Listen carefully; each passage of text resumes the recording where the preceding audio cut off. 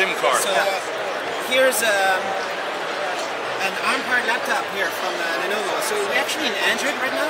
We're in yes, it's an open source version of Linux that we've customized to create instant media mode. So right now we're in the Windows desktop, and what you can do is from a launcher right on the desktop you can switch over to instant media mode. So I'm going to switch over to the home page, and what you can do here essentially is perform a couple of different functions. You can watch movies, you can look at pictures, you can listen to music, browse the web, or check your email. And essentially, when you're in instant media mode, you double your battery life. So you can get up to 10 hours with the standard battery and up to 20 hours with the slice. Yes! How are you? Yes, sir. Yes, sir. 20-hour laptop. It's one of the first. One of the first. Which other 20-hour laptop was made with a huge battery? With a huge battery. Well, we actually have done it on some of our other classic lines. So battery life is really important to us.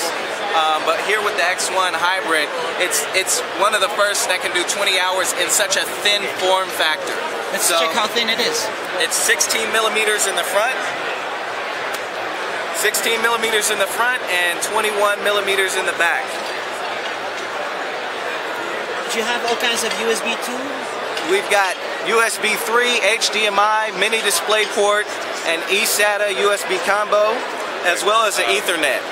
And so in the world of thin laptops, this one exceeds because it's got all of the ports and connectivity already set up on the back. This is a SIM slot. So behind the SIM door, I can get it open. SIM. LTE or 3G? 3G, yes. Yes, sir.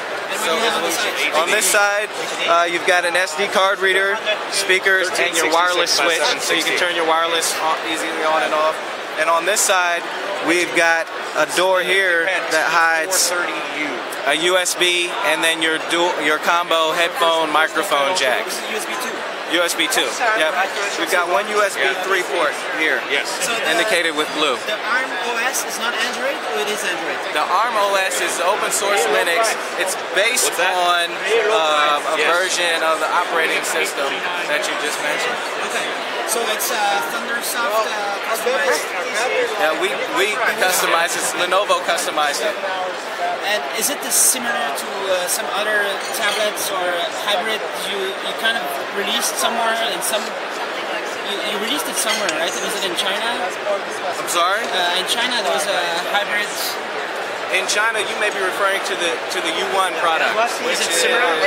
It's similar in the sense that you have two different modes that you can use. This one I think stands apart because it has a full i7 powered performance on the Windows side, and then a very low powered but efficient instant media mode on the when using a Qualcomm Snapdragon processor. Can all the apps synchronize automatically between the two? So there is a shared storage space that you can use in Windows Explorer to copy your files back and forth, and that's how you copy music and movies back and forth. Are you going to try to develop some apps so you, for example, continue browsing the same pages when you switch?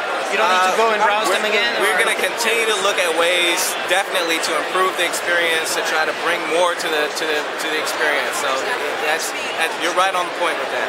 Definitely. But for now, there's no Lenovo exclusively ARM laptop. Not yet. Not yet.